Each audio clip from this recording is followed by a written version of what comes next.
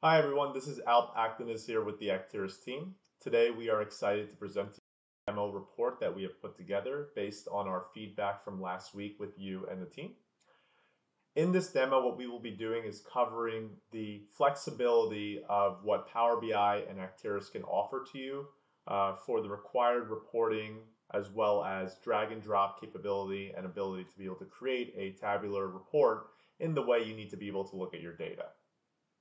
So what we have right here is a report set up to show you the profitability of your various different businesses, in this case funds, over the course of 2024 by month. Now right now at the moment what you can see here is that we're showing actuals, so we're showing the actual performance, and then we're showing how that's comparing to last year. With Power BI we have the ability to add conditional formatting where you can highlight any sort of value with a certain condition in place to be highlighted a certain color. So in this case, we're saying that anything below a negative $10,000 variance is something that is highlighted that we would like to look into. And the great thing about this is we do have the ability to quickly hover over and then see a quick tooltip showing us a breakdown of cost centers in this case. We can also see a breakdown as well if we hover over the subtotals to see the entire breakdown of where exactly the largest variances are coming from, in this case the accounting cost center. In addition to this, we also have the ability to be able to drill up and drill down. So if we want to just look at total expenses overall, and then of course see the trend of that over time, we have the ability to do so, as you can see. In addition, we can also play around with filters. So if we click on our filters here, this will bring up all of our various different parameters for us to pick and choose. So if we wanted to, for example, look at one individual fund, which is made up of multiple different entities, we can click on, for example, Fund A. And by clicking on Fund A, our data now gets filtered down to show us all the various different data points. We can also switch to a certain asset class within Fund A, such as, for example, residential, and now we're looking at just the residential related assets for that particular fund. In addition, if you wanted to focus just on your revenue related accounts, you can go ahead and click on those, or of course drill down to choose a particular revenue account you are interested in based on your GL account hierarchy format. Hitting the X button right here allows you to close this view, and now you can see a quick view of your revenue for each of the various different funds that we have just selected. If we want to go back to check out our filters to see what we're selected on, we can simply go back here, and then of course deselect all of our values in case we want to see a holistic view of what is going on throughout the entirety of the business for all funds. Clicking back on the close button, what I can go ahead and do here is I can go ahead now and go to our second piece, which is actually editing the report to how we need to be able to look at it. So at the moment, we right now are looking at actuals and actuals versus last year, and we're looking at a breakdown by all of our various different accounts. What we have the ability to do with Power BI and Acterys is we have the ability to be able to use the personalize this visual option.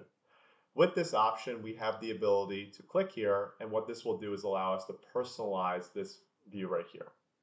So if we wanted to, in this case, for example, instead of looking at this from a month-year standpoint, we instead wanted to look at this from a quarter-year standpoint, we can go ahead and find our quarter-year field within our data set right here, within our hierarchies. And clicking here, I can go ahead and add in the quarter-year. I can also click back here and I can remove various different fields like the month year. And now when I remove this, we're looking at a quarter year view instead. If I click back on my filter, I can also now bring in multiple years by holding the control key on my Windows keyboard and then allowing me to bring in the quarter data for 2023 as well to be side by side with 2024. I'll click back here and I'll go back to 2024, so we're focusing on that, and then I'll go ahead and close this out. Now in addition to this, what I also have the ability to do is add in additional metrics. So if we wanted to, for example, in the personalize this visual option, click on our plus button here, we can navigate to our calculations.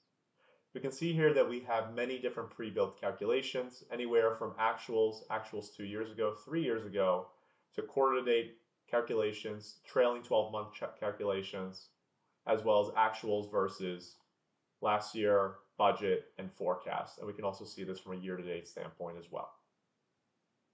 So if I wanted to, I can go ahead and I can bring in my actuals trailing 12 months. And now that will be added into the data set right here. So you have the ability to be able to bring in many different calculations to your wishes in terms of what you need to be able to look at and the way you need to be able to look at the data. In addition to this, what I can also do is I can also click off of this, and instead of looking at this from a row standpoint, maybe I want to look at the profitability from a fund standpoint. So instead, I can go to my entity table, grab my fund groups, remove my accounts, and now what's going to happen is we're going to have the ability to be able to look at this data from a fund view. I can also have the ability to be able to bring in my asset classes to sit beneath the fund group itself. So if I go back to the entity, add in my asset class, close this, now I can see a breakdown of my funds, and I can drill in to be able to see the breakdown of each of the various different asset classes that are within these funds and what the profitability looks like overall, as well as the trailing 12 months. Clicking off of here, I can also go ahead and filter to just revenue to see what my revenue breakdowns look like for each of my various different asset classes in those particular funds. So I can see what that looks like over time by quarter for each of these various different funds, and also focus on which ones are not performing versus which ones are performing. Now, in case this is a new user coming into this specific report, what we also have the ability to do is embed URL links where users can watch videos to get tutorials on exactly how to utilize this report. So in case this is a user's first time, what they can do is click on this link right here. And what this will go ahead and do is this will open up a SharePoint site in this case that allows us to click on a video that will showcase how to navigate the Revantage Power BI report. Heading back to the Power BI report, we also have the ability to export this data. So if we wanted to, for example, export this data, we can hit the three dots here, export the data, and then we can export in a current layout format, which is exactly what you're seeing right here. Or we can use a summarized data format and then export into CSV or Excel. Hitting the export button, this will kick off the process, and there you will see that there is a file for you to go and click on to be able to look at the data from an Excel standpoint. In addition to this, you also have the ability to be able to export this data to PowerPoint and PDF. And then you also have the ability to create a live PowerPoint document as well, or a live Excel document. So if I clicked on the Analyze in Excel feature, this will also open up a Excel file, but this Excel file will have a pivot table connected to it that is going to be linked to your Power BI/Acterys data model and allow you to slice and dice your data from there.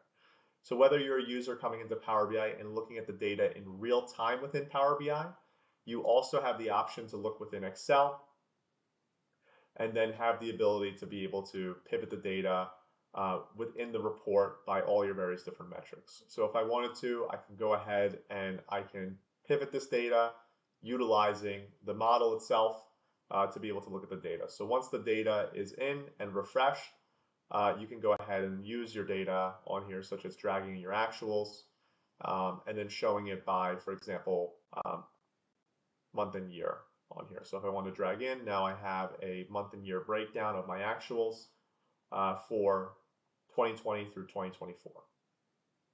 Now, one caveat here is the data is needing to be refreshed, which I know is something within your outline that you're looking to avoid. But this does give you the advantage to have data linked within here, this Excel file, to the main Power BI data model, meaning that everybody's operating off the single source of truth data, so everybody's using the same exact data points. So that's a nice utility to have in case you want to have users utilizing Excel. But the real benefit here is Power BI in real time, the ability to watch tutorials, and then of course be able to personalize your reports in the way that you would like to see them. Now, if a user has the build data set role privilege within Power BI, what they have the ability to do is edit the report. Now, what a user can do is they can save the report, for example, first as a copy. And now by saving this as a copy right here, they can create a copy that is within their environment. So if I wanted to, I can create one in the same environment here. Let's call this the custom report environment or a custom report for myself, Alp. And when I save this right here, this will allow me to create a custom report that's still linked to the same data model. And what I mean by that is as new data comes in from your various different data sources like Databricks and Snowflake, all of your data will be in one place. All of your custom reports users are building will also be linked to that data set as well, which is a huge advantage to creating a single source of truth model. Now in here, when I click on the edit button, if I have the access to be able to do this, I will have the ability to not only edit the report, edit the layout to a tabular model data set, but I also have the ability to be able to create my own visuals, such as being able to create a chart right here by month and year.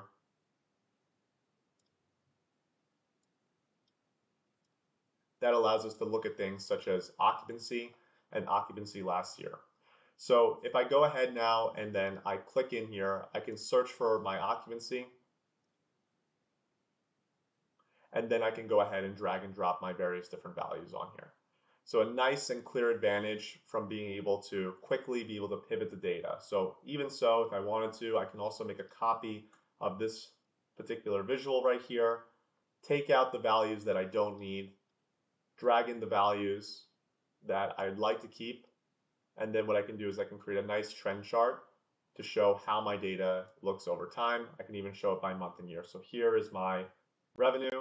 I can click off of tooltips to be able to edit these. Again, these are all things that are very common that many Power BI users can do, which gives you ultimate flexibility to be able to design a report in the way the user might need that might be different from what the organizational need is specifically.